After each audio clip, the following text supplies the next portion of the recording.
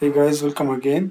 In this video we will add default value for attribute in Maximo. Actually we have three methods to set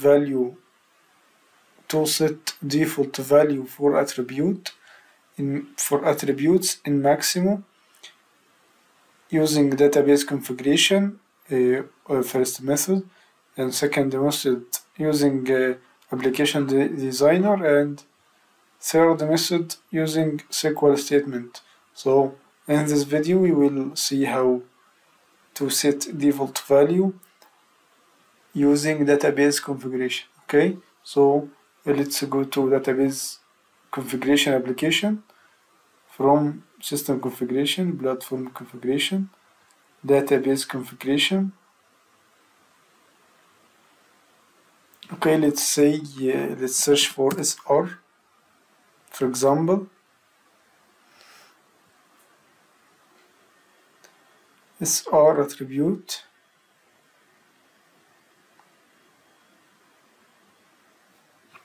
Okay, let's add, say, for reported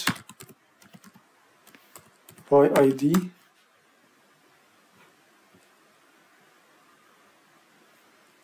Okay, here we set our default value. Okay. Okay, let's set this value, person ID. Okay, save.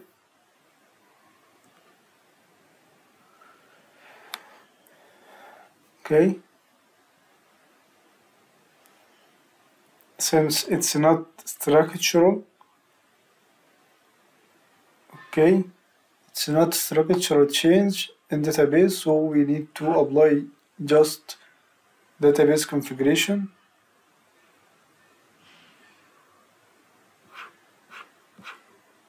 Okay,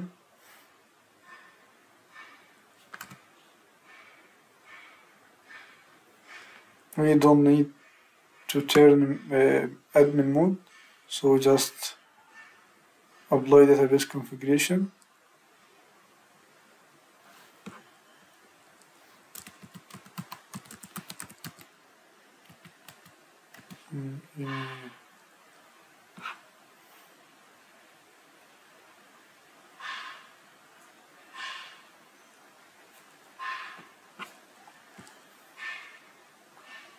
Okay. This will be the default value for service request application for the person who will report the service request. Okay.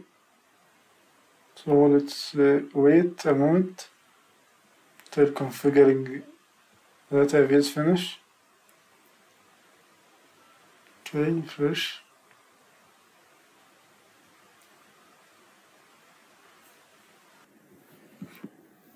Okay, now we are finished.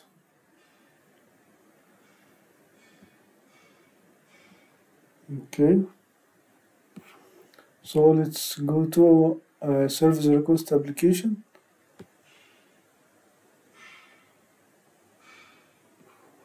Okay, try to create a new one. Yeah, that's it. That